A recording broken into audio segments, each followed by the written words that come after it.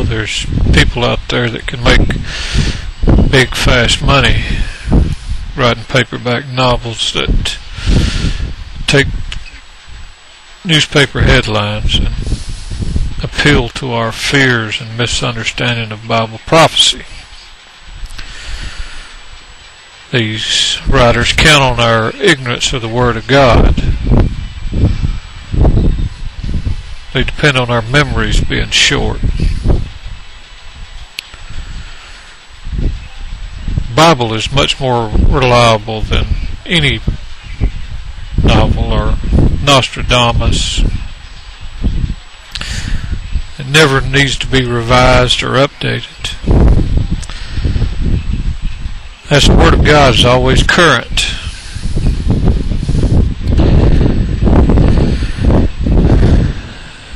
Some assume that it's only relevant if there's some prophecy being fulfilled in a newspaper. This is dangerous. It can lead to people looking at the latest sensationalist book on prophecy, or fall for the latest claim that popular prophecy pundits put out there. As Christians, we're called upon to grow in the grace and knowledge of our Lord Jesus Christ. Remember, we should be like the Bereans in Acts 17.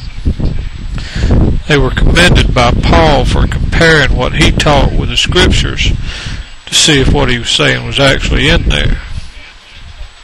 Christians today need to do the same rather than simply trust in their favorite teacher or preacher or evangelist. Those folks may have slick sounding arguments for these being the last days. They may have enticing looking covers on their books and flashy videos.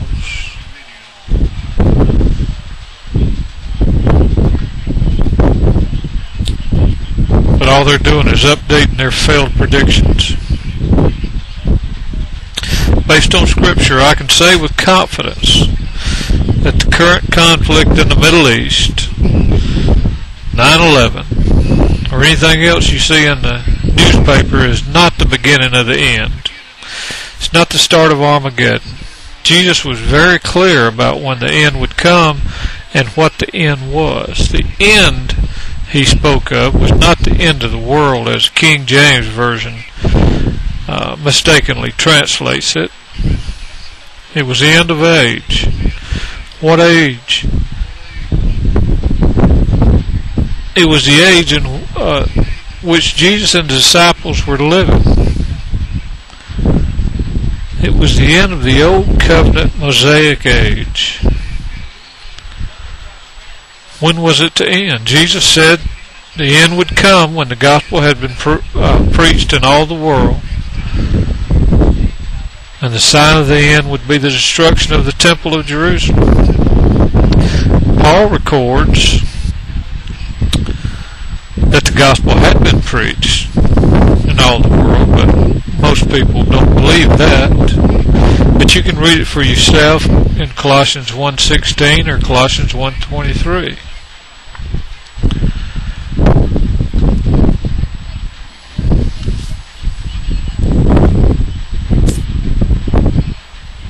This generation shall not pass away before all these things take place.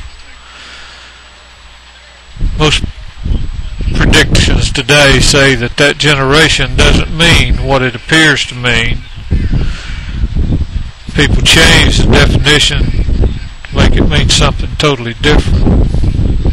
Then they take the words near and at hand and say they really mean far and a long time off.